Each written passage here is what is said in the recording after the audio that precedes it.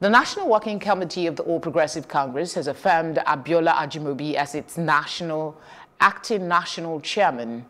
He was National Deputy Chairman South until his appointment and affirmation by the NWC.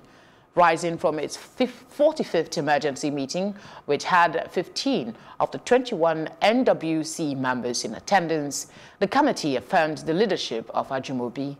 National Vice Chairman South Hilary Etta, who was elected to chair the meeting, announced the 7-man Edo State governorship election panel to conduct the June 22 primary.